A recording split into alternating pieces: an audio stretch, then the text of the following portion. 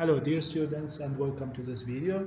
In this video I will talk about the main ideas that I will cover in week 2 for the Precalculus course for unit 4, which is entitled with trigonometric functions and their graphs. A quick reminder that in this week we will have two main events.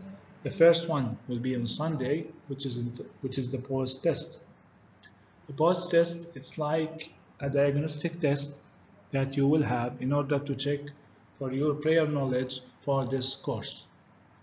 Also on Thursday we have a parents meeting conference, which is a meeting with your parents in order to discuss your grades in the first semester.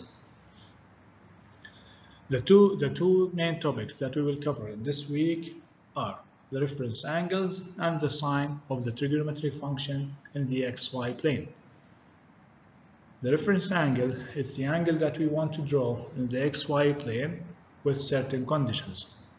The first condition is that one of the sides must be on the positive side of the x-axis and the other side will lie in one of the other four quadrants.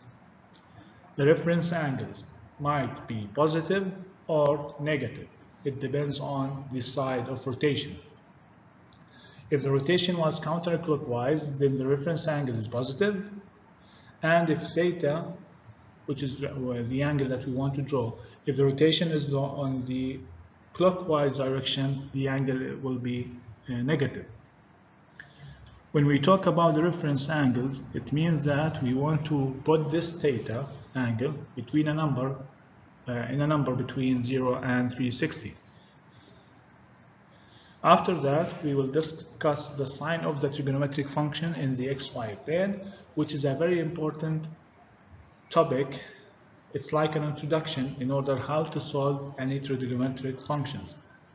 For example, sine, cosine, tan in the first quadrant are positive. All the other trigonometric functions are negative except for the sine in the second quadrant. In the third quadrant, the sine and the cosine are negatives and the tan is positive. And finally, in the fourth quadrant, the cosine is positive and the sine and the tan are negative. I want to thank you for listening and I can't wait to see you in the class.